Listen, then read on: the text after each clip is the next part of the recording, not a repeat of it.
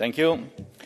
Dear colleagues, what we are witnessing right now in Spain under the leadership of the extreme left-wing communist and socialist government led by Pedro Sánchez is the replacement of the rule of law by the Marxist rule of chaos, with the purpose to establish a new legal order.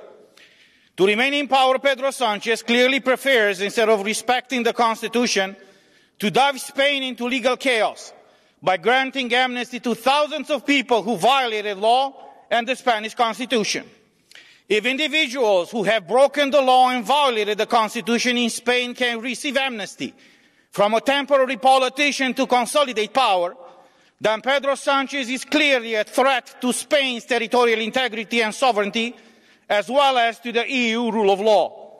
The Spanish people have spoken already in defense of their country's integrity and the supremacy of their constitution, and the EU must do the same.